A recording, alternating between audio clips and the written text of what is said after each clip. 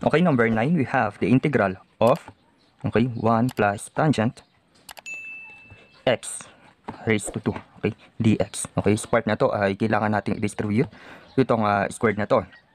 So, that's equal to 1 plus 2 tangent x plus, meron tayong tangent squared x. Okay, remember, okay, dx pala. No? Remember na ang 1 is equal to secant squared x minus tangent squared x. Ayan. So, meron tayong 1, meron tayong tangent squared x, which is equal to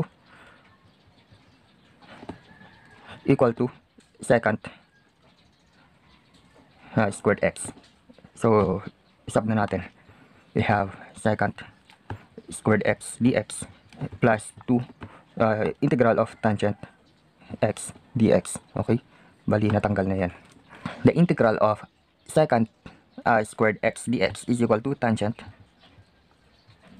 x plus 2 integral of tangent x dx is equal to that's negative ln cosine x plus the constant. Okay? Ang next na gagawin natin ay i-distribute tong negative dito sa positive.